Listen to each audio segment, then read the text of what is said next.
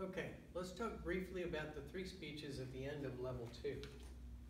The first one is an interview of another person in class telling their story.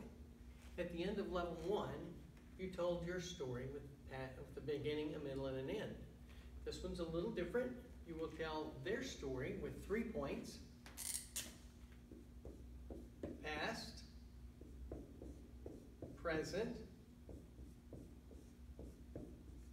and future. So your outline will start with these 3 points. You'll interview them. All the information you get from them will fit into one of these 3 points. At the end of your speech, you will let your audience know it's the end of your speech by saying their name.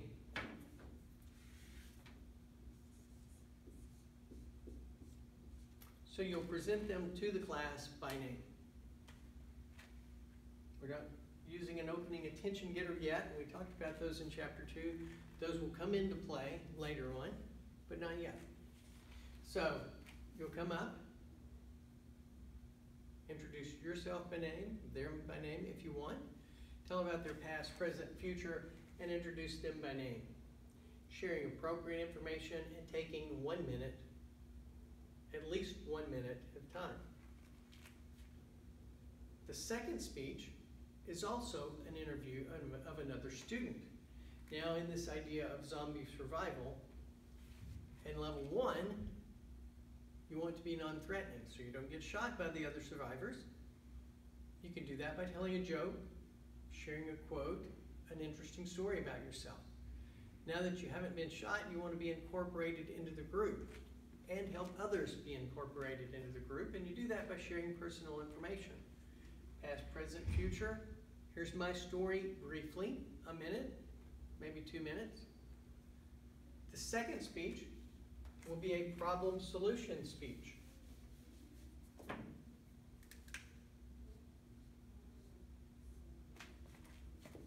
So your first point will be a problem. Your second point will be how they solved that problem. When you've interviewed them and found here's a problem and a solution, you tighten that up where you can share it quickly, get the point across.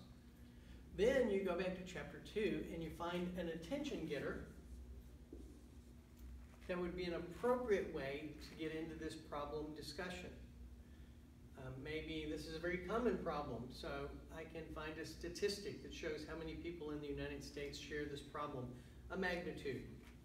Or perhaps it makes me think of a quote by somebody, and so I'll begin with a quote. Or I shared this problem too, so let me share a personal story of how I dealt with this problem, and then I will talk about how the other person dealt with the problem and solved it. Present them by name within 30 seconds.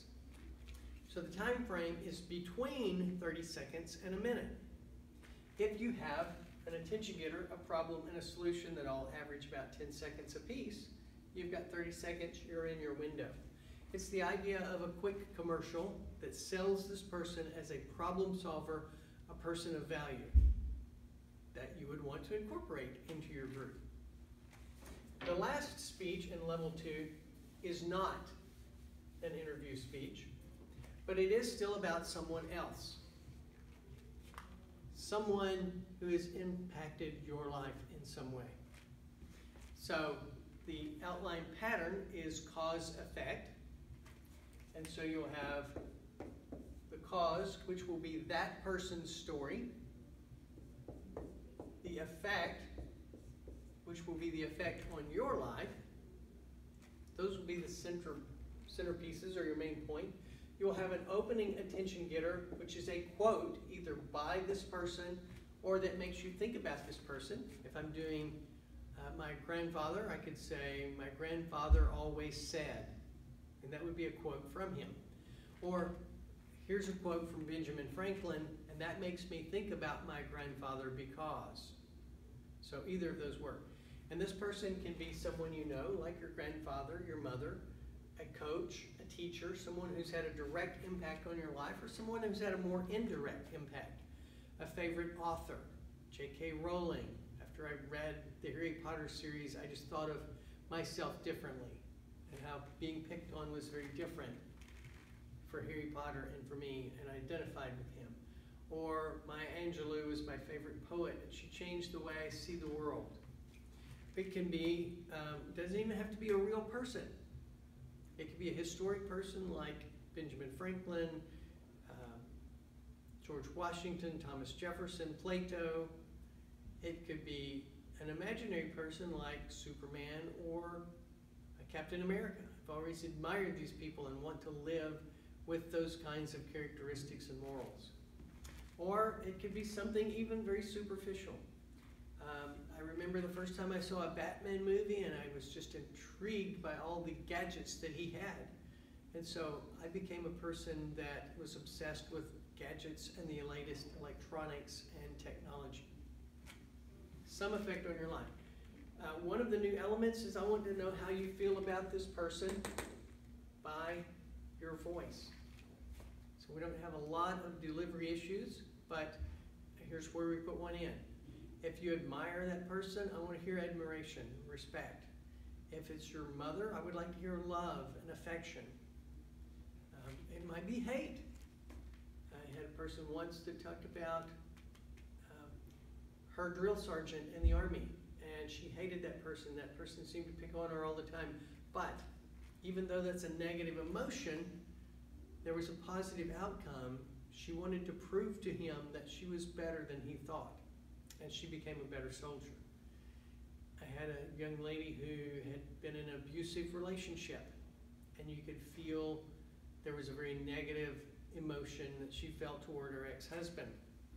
But because of the interaction with him, she left him, decided to improve her lifestyle, become independent, come back to college, and had a better life than she probably would have before meeting him. So it was a negative emotion, but she shared a positive outcome. So I want to feel that emotion. And then the other thing that's new for this speech is it will close with an attention getter. It can be another quote like the first one, but it doesn't have to be. It could be a story or a statistic,